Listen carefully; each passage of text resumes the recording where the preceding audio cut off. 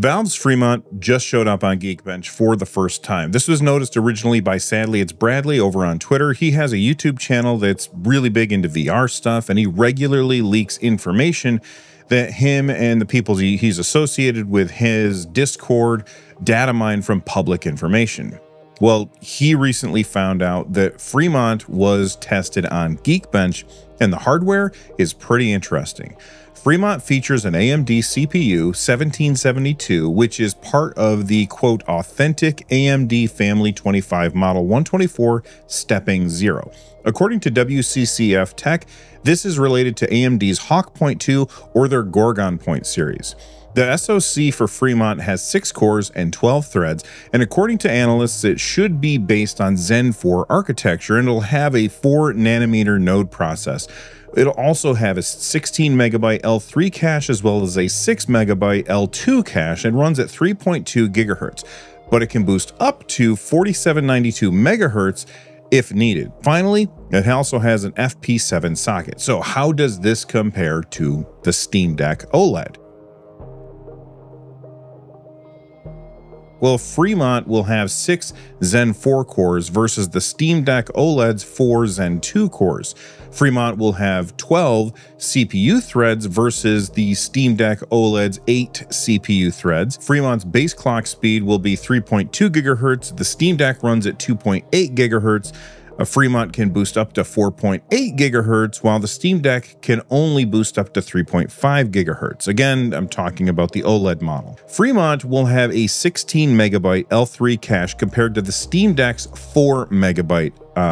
Did I say gigabyte? I meant megabyte. 4 gigabytes, megabytes for crying out loud. Fremont will have 6 megabyte L2 cache compared to the Steam Deck's 2 megabytes of cache. And finally, Fremont will apparently have an RX 7600 RDNA 3 GPU, while the Steam Deck has an 8 compute unit RDNA 2 GPU. Now, according to WCCF Tech, AMD doesn't use the RX 7000 series in any integrated solutions, meaning where it's all built into the system. So it's likely that this is going to be a separate dedicated graphics card, which means it's going to have its own memory instead of sharing the memory between the CPU and the GPU like the Steam Deck does on its APU. This makes a lot of sense because Fremont only has 8 gigs of RAM. When I first looked at that, I was like, holy cow, I was really alarmed. But because this is a discrete GPU, there's no more sharing between the two, and 8 gigs of general RAM is okay. They also say it could have anywhere from 28 to 32 compute units, which is a great deal more than the 8 compute units that the Steam Deck has. This is a pretty beefy upgrade over the Steam Deck. In fact, I set them up to compare over at Geekbench.com, and we can see that Fremont, which is shown here in blue, has a single core score of 2412 compared to the Steam Deck OLED, which has a score of 1113. This is more than 2 times better than the OLED Steam Deck.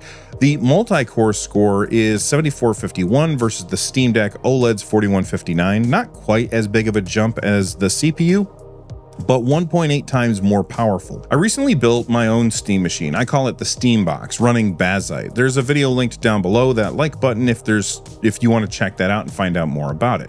But this made me curious, how would my Steam Box stack up against Fremont? So I installed Geekbench. I was going to do a tutorial at this point in the video to show you how to install Geekbench, but it's dead simple, so there's no reason for that. I've linked to the website if you want to install it on your machine on Windows down below. And if you're on Linux like me, you could just find it in the App Store. I will say that I did run into an issue. As soon as the benchmark was finished, the window would just disappear before I could actually see the results. So I reached out to the people that are in my free Discord channel, link below by the way, and the ROM3 told me how to fix this. Instead of just starting the program by clicking on the icon like you normally would, instead launch your terminal. Usually it's called console with a K, I think, on Linux. And then you want to input the command that's on the screen right now. Then it'll go through and run the benchmark again exactly as it did before, but this time the window won't close. And you can right-click the URL at the end and open it up. Now, if you make a free Geekbench browser account, you can add that to your benches and then you can make comparisons. Now, before we saw that Fremont gets about a 2x score over the Steam Deck OLED, but how does my system compare to the Fremont system?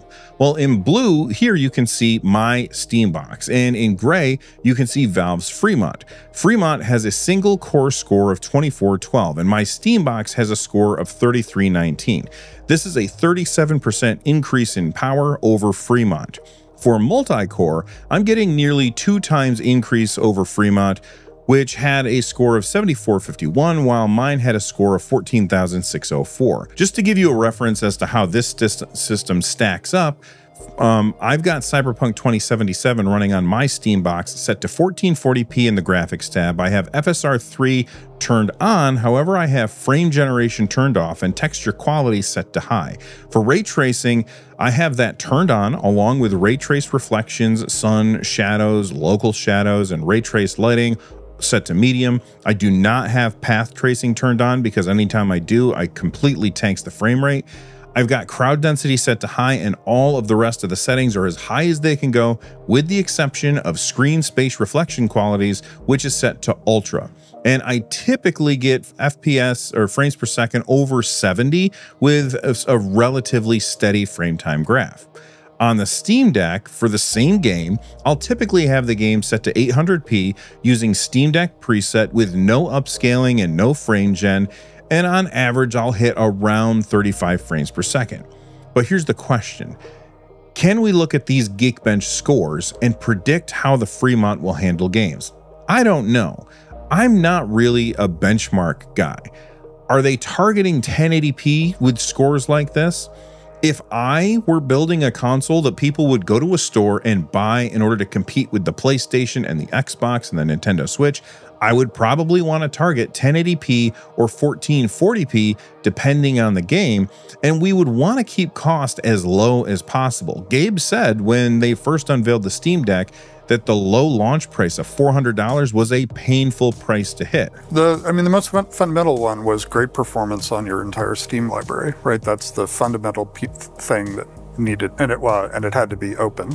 And then that was the thing. It's just like, I want to be a gamer who's used to playing, PC games. I want to pick this up and says, oh, it all works. Yeah. It's all fast. It's all, and then price point was secondary and painful, but that was pretty clearly a critical aspect to it.